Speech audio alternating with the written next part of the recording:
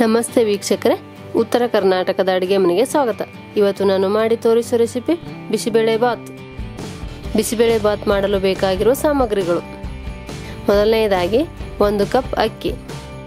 1 cup ಅಕ್ಕಿಗೆ 1.5 cup ತೊಗರಿಬೇಳೆ, ಅರ್ಧ ಕಪ್ ಬೀನ್ಸ್, ಅರ್ಧ ಕಪ್ ಕ್ಯಾರೆಟ್, 1/4 ಕಪ್ಪಿನಷ್ಟು ನವಲಕೋಸು, ಅರ್ಧ ಕಪ್ ಅವರೆಕಾಳು, ಅರ್ಧ ಕಪ್ ಕ್ಯಾಪ್ಸಿಕಮ್, ಅರ್ಧ ಕಪ್ ಆಲೂಗಡ್ಡೆ, ಅರ್ಧ ಕಪ್ ಟೊಮೆಟೊ, ಅರ್ಧ ಟೇಬಲ್ ಸ್ಪೂನ್ ಸಾಸಿವೆ, ಅರ್ಧ ಟೇಬಲ್ ಸ್ಪೂನ್ ಜೀರಿಗೆ, ಅರ್ಧ ಟೇಬಲ್ ಸ್ಪೂನ್ ಅರಿಶಿನ ಪುಡಿ, ಸ್ವಲ್ಪ ಬೆಲ್ಲ, ಸ್ವಲ್ಪ ಹುಣಸೆ ಹಣ್ಣಿನ ರಸ, ಸ್ವಲ್ಪ ಕರಿಬೇವು, ಸ್ವಲ್ಪ ಕೊತ್ತಂಬರಿ, 2 ಟೇಬಲ್ ಸ್ಪೂನ್ ಒಣ ಕೊಬ್ಬರಿ ತುರಿ, 1 ಟೇಬಲ್ ಸ್ಪೂನ್ ಉಪ್ಪು, 2 ಟೇಬಲ್ ಸ್ಪೂನ್ ತುಪ್ಪ, 2 ಟೇಬಲ್ ಸ್ಪೂನ್ ಎಣ್ಣೆ, 8 ರಿಂದ 10 ಗೋಡಂಬಿ, ಚಿಟಿಕೆ ಇಂಗು, 1 ಕಪ್ ಖಾರ ಬೂಂದಿ, 2 ರಿಂದ 4 ಟೇಬಲ್ ಸ್ಪೂನ್ ಬಿಸಿಬೇಳೆ ಬಾತ್ ಪೌಡರನ್ನು ತೆಗೆದುಕೊಳ್ಳಿ.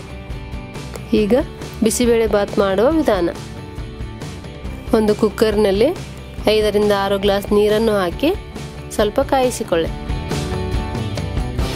ನೀರು ಬಿಸಿಯಾದ ನಂತರ 1.5 ಕಪ್ ತೊಳೆದಿರುವ ತೊಗರೆ ಬೇಳೆಯನ್ನು ಹಾಕಿ ಎಲ್ಲ ತರಕಾರಿಗಳನ್ನು ಒಂದೊಂದಾಗಿ ಹಾಕಿಕೊಳ್ಳಿ.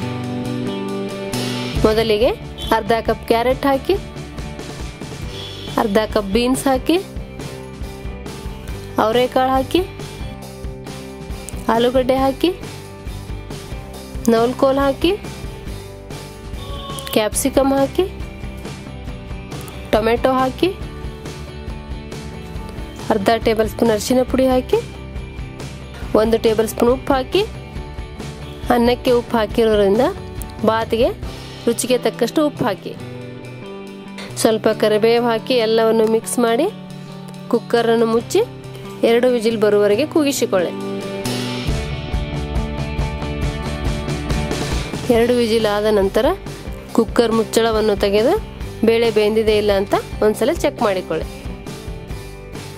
ಈಗ 1 ಕಪ್ ಹುಣಸೆ ಹಣ್ಣಿನ ರಸ ಹಾಕಿ 2 ರಿಂದ 3 table spoon bisibele Baat powder ಹಾಕಿ ಚೆನ್ನಾಗಿ ಮಿಕ್ಸ್ ಮಾಡಿಕೊಳ್ಳಿ. ಬಿಸಿಬೇಳೆ ಬಾತು ಒಂದೊಂದು ಕಡೆ ಒಂದೊಂದು ರೀತಿಯಲ್ಲಿ ಮಾಡುತ್ತಾರೆ. ನಾನು ಮಾಡಿರುವ ಬಿಸಿಬೇಳೆ ಬಾತ್ ಹೆಚ್ಚಾಗಿ ಇದೇ ರೀತಿ ಮಾಡುತ್ತಾರೆ. ಈಗ 1 ಕಪ್ ಅಕ್ಕಿಯಿಂದ ತಯಾರಿಸಿದಂಥ ಅನ್ನವನ್ನು ಹಾಕಿ ಚೆನ್ನಾಗಿ ಮಿಕ್ಸ್ ಮಾಡಿಕೊಳ್ಳಿ.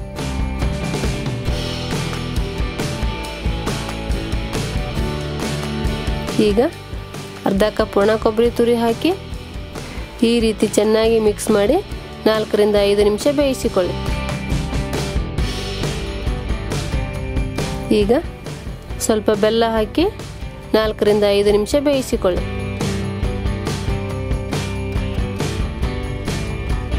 ಈಗ ಬಿಸಿಬೇಳೆ ಬಾತ್ಗೆ ಒಗ್ಗರಣೆಯನ್ನು ಮಾಡಿಕೊಳ್ಳಿ. ಒಗ್ಗರಣೆಗೆ 1 ಟೇಬಲ್ ಸ್ಪೂನ್ ತುಪ್ಪ, 1 ಟೇಬಲ್ ಸ್ಪೂನ್ ಎಣ್ಣೆಯನ್ನು ಹಾಕಿ. ನಿಮಗೆ ಎಣ್ಣೆ ಬೇಡ ಅಂದರೆ ಬರೀ ತುಪ್ಪದಲ್ಲಿ ಮಾತ್ರ ಮಾಡಬಹುದು. ತುಪ್ಪ ಬಿಸಿಯಾದ ನಂತರ ಅರ್ಧ ಟೇಬಲ್ ಸ್ಪೂನ್ ಸಾಸಿವೆ ಹಾಕಿ, ಅರ್ಧ ಟೇಬಲ್ ಸ್ಪೂನ್ ಜೀರಿಗೆ ಹಾಕಿ, ಚಿಟಿಕೆ ಇಂಗು ಹಾಕಿ, ಸ್ವಲ್ಪ ಕರಿಬೇವು ಹಾಕಿ, 2 ಒಣ ಮೆಣಸಿನಕಾಯಿಯನ್ನು ಮುರಿದು ಹಾಕಿ, ಸ್ವಲ್ಪ ಗೋಡಂಬಿ ಹಾಕಿ ಫ್ರೈ ಮಾಡಿಕೊಳ್ಳಿ.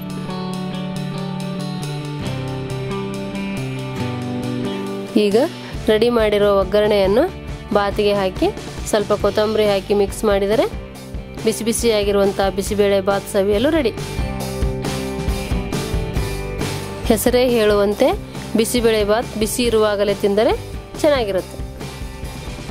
ಬಿಸಿಬೇಳೆ ಬಾತು ಖಾರ ಬೂಂದಿ ಅಥವಾ ರೈತಾ ಜೊತೆಗೆ ತಿಂದರೆ ಚೆನ್ನಾಗಿರುತ್ತೆ. ಬಿಸಿಬೇಳೆ ಬಾತ್ ಮಾಡೋ ವಿಧಾನ ನಿಮಗೆ ಇಷ್ಟವಾದಲ್ಲಿ ಲೈಕ್ ಮಾಡಿ, ಶೇರ್ ಮಾಡಿ, ಕಮೆಂಟ್ ಮಾಡಿ, ಸಬ್ಸ್ಕ್ರೈಬ್ ಆಗಿ. ಧನ್ಯವಾದಗಳು.